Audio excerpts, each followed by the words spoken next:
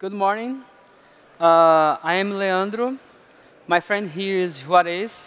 We work for the company called Globo.com. We were in the team that was responsible to deliver the live broadcast over the internet to the last World Cup, but it's not the rugby one, it's the soccer one. So it will be a different talk. Anyway, although you will see only two of us in here, there is an amazing team behind us, with us. So we just a small representation of the work we will present here today. And there's another teams and interaction, so it's not only with two of us. I would like to make three big disclaimers, not big, disclaimers about, number one, since we come from Brazil, we have like not very many opportunities to speak in English, so we might do some mistakes, and I hope you can help us. And if you don't understand, please raise your hand and ask, and we can try to explain that using other words. And another thing that I would like to say is that you see this picture of persons. Although we lose the World Cup and we made that awful thing, losing for Germany, we were very happy with the project itself. I mean, to deliver the World Cup. And another thing we need to say right up front is that we were restricted to Brazil only. So we were not responsible to broadcast live streaming for the entire world. And we thought, in a way, to present this like a history, telling the past and going to the time that we come into the team, and then we start to building upon the past video platform, to build the next one. So I think it will be a way better for you to understand the pains we've been through. And a best way to talk about that is start telling about the past, how we were on the last World Cup. It was Africa 2010. So thank you, Leandro. And as you said, we are going to talk briefly about our experience in 2010 and what it didn't work and why we decided to adopt Nginx. So in 2010, we were using Flash Media Server.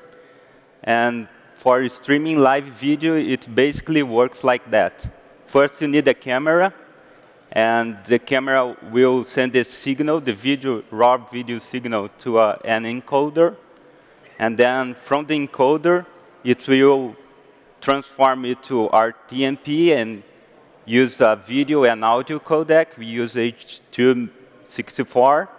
And we use the RTMP protocol to push this through a FMS server. And to deliver the signal to the audience, we then send it to another server or a pharma servers that will also use the RTMP protocol to deliver the video directly to the users, to the Flash video player. And this uses a protocol specific, a port specific for this protocol, the 1935. And sometimes you have issues with firewalls. But the main thing is that we were using RTMP for everything. And it's a stateful protocol. So it makes it a little bit hard to do redundancy and failover. And as you see in the following slides, it has some drawbacks. But the good part of RTMP is that the delay is very small. It's just a couple of seconds, from 2 to 5 seconds. And another issue that we had with Flash Media Server is that it's a proprietary software, and we couldn't debug it, we couldn't add instrumentation. So all we had was to tail the logs and to use the shell to monitor what was going on. So as I said before, it's a stateful protocol, so another issue is scalability. If you have several users in one server and it fails, all the users will need to connect again to a different server. And probably, if it's already in a high load situation, the second server will fail, and all your servers will fail in cascades. And we saw that happen, and we could see the money flying away through the window, and all our audience as well. So in the next slide, we can see a chart of match that we were broadcasting. And in the halftime, we had a peak, and a server failed, and we lost more than half of our audience. And sometimes you don't have time to recover. Live events are really hard. You just have one chance to do it right. But even though we could achieve some respectable numbers, at least for Brazil, we got almost 300,000 simultaneous users. And the maximum bit rate, that's not that high, but it's OK quality.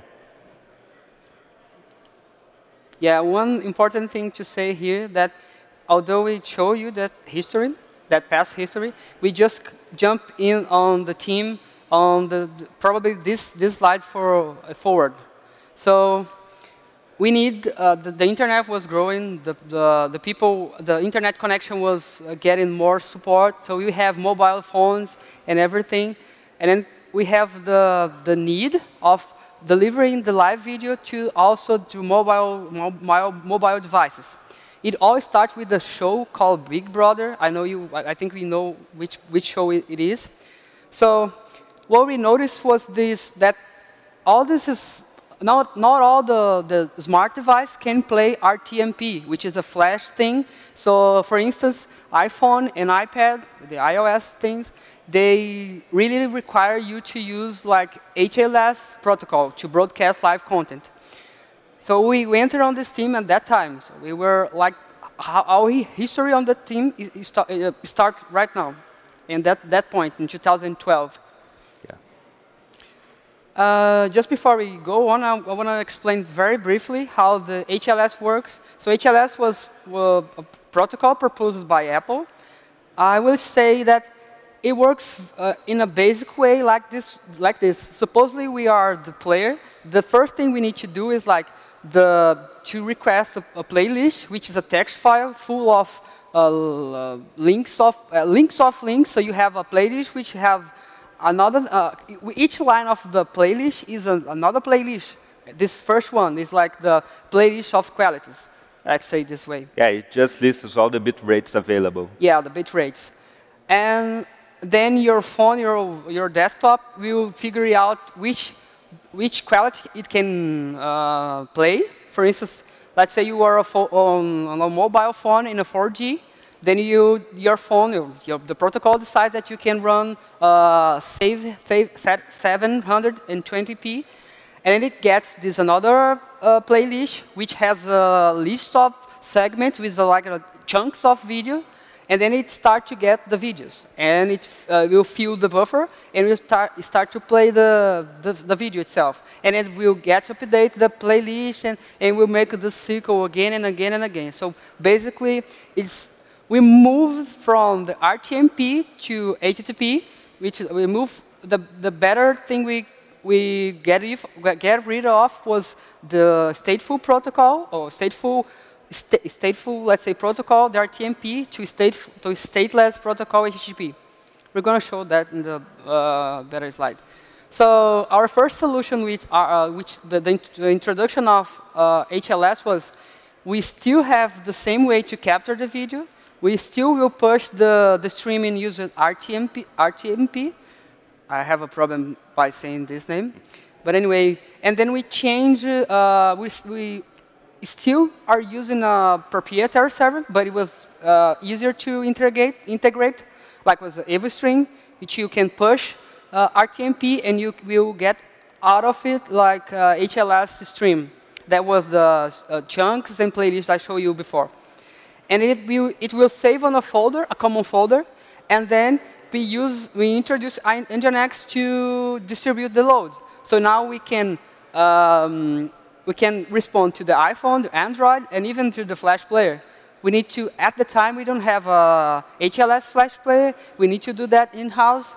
It was a great time. So the first solution was the most basic one, was like just taking the root path and make it available. So let's dig in this part that I call generation distribution. So we have the front end and the back end, and then we have this Nginx. Making a very simple way is just this way. We set up the every string to generate the HLS videos on the server or on the folder, and then we say that that location, a given location, will be root for that location will be the same folder we use on the every string. So the first solution was just this one. And it works well. It works well. We have pretty much the basic things. We have a load balance in front of each layer, doing the cache, authentication, and generation. And it was pretty well. Nothing very fancy, just the usual. And then I'm going to say that I just forgot to mention that we did that experiment with HLS was only for like 2% of the users, 2 or I don't know, I don't remember. We just made a experiment using HLS. We still have the RTMP, but then we figured out that the results were nice, so we could change RTMP for 100% of our users. So we think, let's change our multi-protocol to just one. At that time, it was a good idea. OK. So, but we didn't base this change only on our guesses. We have like some metrics to see if it's a better or worse experience for users. So we noticed that buffering was a little bit, much better while using our HLS comparing to RTMP. And we have tons of different metrics to see the user experience was better while using HLS. Yeah, the startup time was lower, and the playing time was, on average, much higher. So we were sure that HLS was working much better than RTMP. Yeah, with that information, we just moved it to the HLS 100%. And then, since we changed it to HTTP, we introduced something very good that is instrumentation. Since we now have like the HTTP, we could set up a log stash to get the data log and send it to Redis. And then we have another log stash, the pretty much standard thing, and send it to the Graphite. And then we have some agents too, which will make SNP to understand how the CPU were working and send the metrics also to Graphite. And that makes us to have a dashboard. A pretty nice dashboard, which was very useful because we have how can I say, the picture of the whole farm. We can see if we are having more cache misses than the pretty much standard thing. But we didn't have that at the time. It was a nice thing to have this. Since we changed for HTTP, we could get this one. And just to summarize, this Sauron thing is just the Graphite and Rails and Angular. It's not something very cool or very hard to do. And I think, well, we changed it from RTMP to HLS, but it was not only good stuff. We've been through some silly stuff that, like this next one, I think most of you will probably figure out what you need to do, but we missed that. So I think it's important to put this slide on and talk about it. So when you are caching while using, we use Nginx for caching. So when you're caching, you usually wanted to cache you lock your cache to not pass all the requests to the backend, and that's pretty much a common thing. But we forget about one silly thing. Let's say, for instance, a request come to your server, and then it requests the expired chunk, expired video. Then this request will pass to the backend. But what happens if like more and more requests comes at the same time while the Nginx is on the state updating? I might be using the not the standard name for Nginx, but I'm just saying the example. For example, Nginx is updating, and then if you don't configure it properly, it will all pass to the backend. So it was a problem. It's a very silly problem, but we've been through that. So your backend will be in a high load situation. And then I see, it's silly, but we've been through that. And don't forget to use prox cache use in several states while updating too. Another thing that I need to rush because the time is running out. So we also did some load testing to see how much we can get from one machine. And we noticed that without doing nothing, and just throwing the Nginx and the stuffs on the pretty much servers we have, we only were capable of getting throughput, the network throughput, about 5 gigabytes, and we have network cards about 10. It was not so good. Then we start to looking at the internet to understand where was the problem, and then we figure out was not Nginx, was because there is like hierarchy balance that we need to, as a service that can, instead of, in a quick way, let's say each time a request comes to your network, it will trigger an hierarchy, and there needs to be someone to handle that. If you don't configure anything in our servers, for example, I don't know if it's a default thing for all servers, you will have a problem because all the requests will come to the same CPU.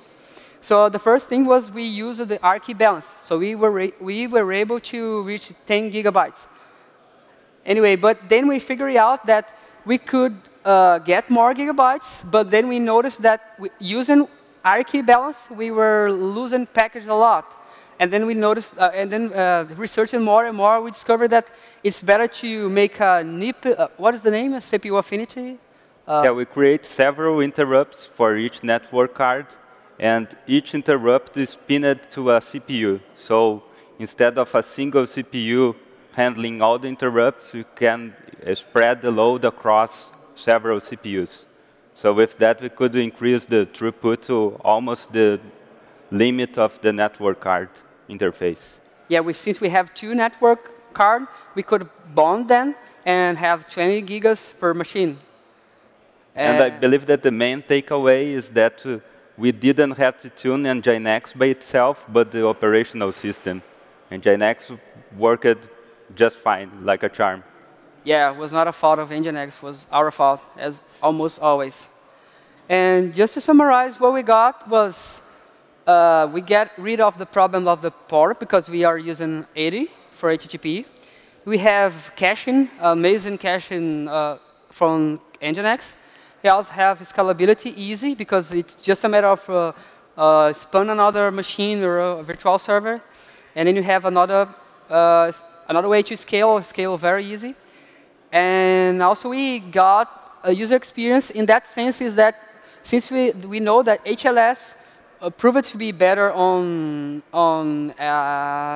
adaptation algorithm, like it noticed better which algorithm, or which bit rates the user needs to have. So we make the user experience better. And we also love the instrumentation thing that we can see what was going on the farm. And just to summarize, the farm we have is like, we have only 80 nodes, and we have CentOS, and you can see all the data on the slide itself. So, but then the World Cup requires us to do another feature, which is a DVR, and that makes us a little more pain in knowledge. Yeah, by 2013, we were really happy with our infrastructure and the experience that we were delivering, and we started to think what else we could do for the World Cup. And one of the features that we decided to develop is DVR, that stands for digital video recording. And it just adds the ability to the user to pause the video, to seek back, and maybe watch the goal again. So to do that, for HLS, DVR is just a larger playlist. You have seen that the playlist is just a text file that lists the segments. So instead of just a couple of seconds of video, it will list the segments for the whole match. And as you seen before, this was our solution. And we can say that there is two main parts, the ingest part and the front end. And the interface between both of them was this storage, just files that we were segmenting and making them available for Nginx to deliver. So storage was a problem because we didn't have failover. If the string stopped and we had to start again, the server that we were using, EvoString, would just erase the playlist and start a new one. This is not a problem if you don't have DVR, because the user will just see a small bump and reconnect again, and the stream will continue normally. But if you lose the older playlists, then the user will not be able to seek back in time. So we need to keep all the segments and the playlists. So to do that, before that, we also were a little bit worried about the storage, because for a single stream, a single match, we would split that in several bit rates, 6 in this case. And each bit rate is a different quality, depending on the user bandwidth to be able to watch one or another. But in total, it uses about 4.5 megabytes for each for 5 seconds. So for a 2-hour game, that would be around 6 gigabytes. And we were having 2 simultaneous games and other streams that the company broadcasts, and we need about 40 gigabytes. That's not too much. We can put all in RAM. So we decided to go ahead and use Redis as a storage for video. We're just replacing that older folder structure where we were saving the data, we're saving the chunks and HLS files to the Redis. Yeah, it works like that. We built a daemon in Python, a simple script that would watch the files and move the files as they were segmented to a Redis database. And then we used the Nginx with the Lua module to just fetch the list of streams from the Redis and build the playlist dynamically. It just took a day or two to make that work. It was really used to developing Lua. One thing I think it was really nice, but was really hard to do, was also to scale Python.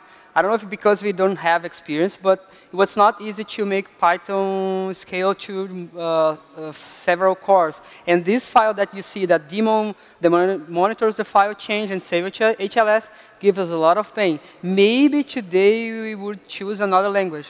But was the simple solution to have that time, and it's still working today. Yeah, this became a problem, especially when we had the general election in Brazil, and you have a different string for each state. So we were having more than 30 simultaneous streams. And then, as Leandro said, the Python script became a bottleneck. And also Redis, we couldn't put all this in memory. So we decided to move that from Redis to Cassandra. And all these stories that we're talking about to you were happening while we were preparing to the World Cup itself. And some of them maybe happened a little bit before, but we stretched that in the little history to become more easable to understand. Yeah, for the World Cup, we were still using Redis. This happened after, but we thought that was interesting to share here. So we didn't have to do much changing in this daemon, besides the scalability issues. But in the front end, we had to develop a new driver for Lua. We didn't find anyone at the time for Nginx, so we write one ourselves. And it was really great to see the adoption of it. The guys at the Kong booth, I don't know if you have checked that out, are using the model, and we are really proud of that. Most of the cool things we did on that time was not something that we planned to. That first, for instance, this driver was started by this guy, and we didn't know we could do that, but it was a nice thing to do, and we are very happy of this this little achievement, like just a first drive for Lua Cassandra Nginx or Lua Cassandra, sorry. And can you go ahead? Okay, so another thing that we had to build was the waiting room. We don't use a CDN, and we have links with several internet providers in Brazil. And we have 2 data centers. So sometimes a user would be watching a video from an ISP that had a low bandwidth with us, and that might make the experience worse for everybody in that ISP. So we decided to build a waiting room. If too much users were watching from the same link, we would put them on our queue. We'll get more details in the further slide. But before that, let me talk briefly. We start this saying that we were restricted to Brazil only, and to the multi-homing solution, that way, to make a single IP, like an illusion of a single point, we choose to go by any cast. Explain in a simple, very way, any cast works this way. You have the BGP protocol, which announces the routes, and then we have the ISPs, because since we are an internet company, we are autonomous system. I don't know if I say that correctly. And we can exchange house data with the company's ISP. So we announce a route, and then our ISP will acknowledge that data, that route. And then let's say if you have a group of users near to São Paulo, then when it try to reach a given address, your ISP will wisely routing your request to the POP near to you, in a very basic sense. But then now we get more about this waiting room that what I was talking about, which is a system. We just give it this name because it's really a waiting room. We make a queue where the users with a bad experience will be on the queue, and then you have let me just give the example. For instance, this ISPY, we don't have a way to control how much bandwidth they have connected with us, and then their users might facing some problems, some troubles to watching us, but they will not claim about their ISP. They will tweet about us, and we need to make a way that that problem will be less annoying to us, and that is the waiting room that he is talking about. So that was back in the napkin draft that we did. But basically, the player just asks if there is room for him, and we would check in which route, in which link he would be streaming. And if the link had enough capacity, we would pass him through. Or if not, we would put them in a queue. And you had to use a fork of Redis that has this new data structure called the interval sets that we use it to put all the available routes in it. So it made the lookup of an IP address to a link really fast. And we also had to build scripts that would listen to the BGP protocol and save that data in Redis. But it was easy to build a microservice with Lua again that would check this database. And again, we use Nginx on the front end to deliver this this service. So now I'm going to talk about the results. So the data that will really matter to you. I don't know if you guys like soccer as we do, but we were not happy with that result. But it's part of the life. Anyway, one of the cool things I think of this experience was for me at least, was the way we were able to use the bandwidth. So this graph shows roughly the peak points where we have games that were online and with people working. So we have, this one were not all the games, but we're going to show you the data. But I am very excited, I was very excited with how many bandwidth we could use. we were expecting like 1 million users, but we could reach more than 500, but it was not that much. So we were kind of not very happy. But maybe it's because when Brazil was playing the game, people were able to watch the game from their house. So they prefer to watch on television. And another cool number that I like is that 640 gigabytes in a one game. So I think it's a pretty good number, at least for me. And another thing that we did, since we have that instrumentation, we could roughly make a guess estimation using graphite that sum in all the watch time, it was roughly 1,600 years. And then we have the 40 million video views, and then you can read that. And one thing that I liked too was that we were able to deliver 20 gigabytes using only 10% of the CPU. OK. So now that you show you the results, I think it's time to make a recap and tell me about the next step we think it's possible for our platform. So we use the Nginx a lot. For video streaming itself, we used it for delivery, for caching. We developed modules for geolocation, authorization, authentication, and we build a lot of our services around it. So we use Nginx and Lua for the playlist generation, for the waiting room. Another system that we had that we didn't mention was the system that locks the amount of concurrent sessions that a single user can have. But this is most for closed broadcasts, not for something like the World Cup.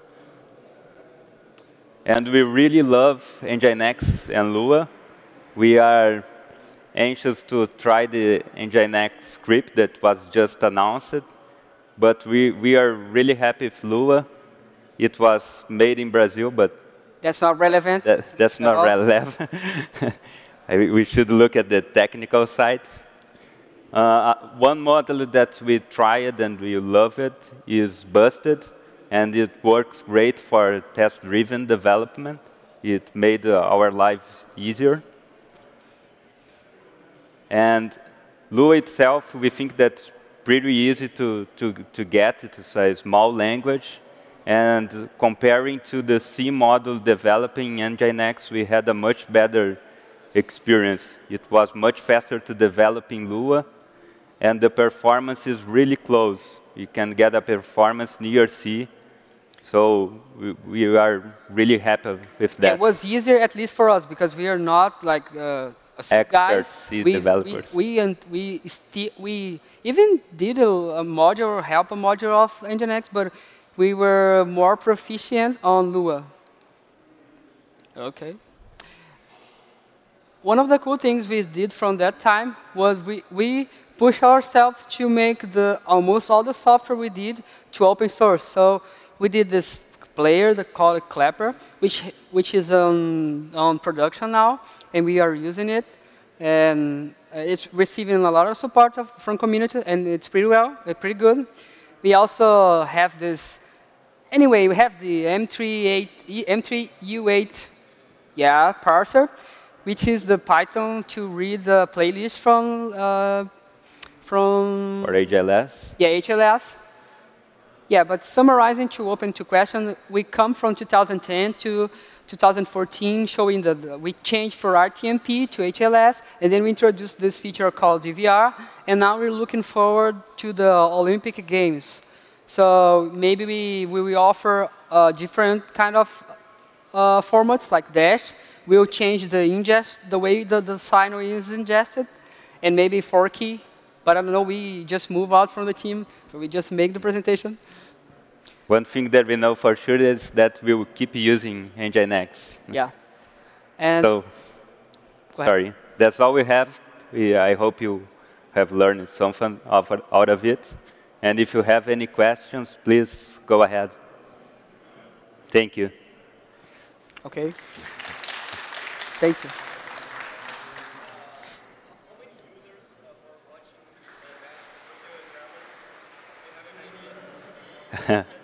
So he asked how many users were watching the match between Brazil and Germany.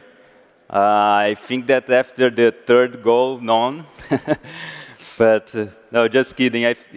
The audience for the Brazil match was low because everybody was watching on the TV, not on the internet. But it was around 100,000 users. Yes.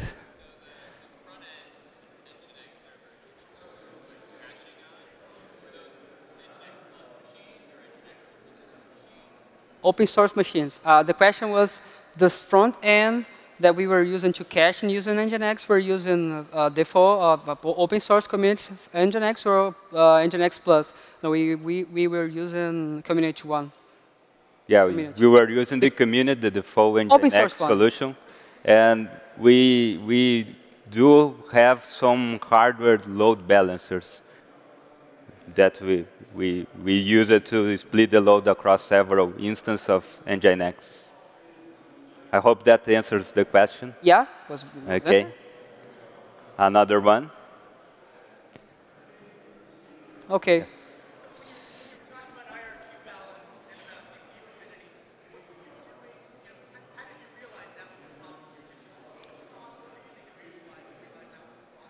Yeah, we'll notice that just one core. Sorry, I have to repeat the question first. So the question was, how did we notice that we need our hierarchy balance or the CPU to set the CPU affinity? So the first thing that we noticed is that we were losing packets.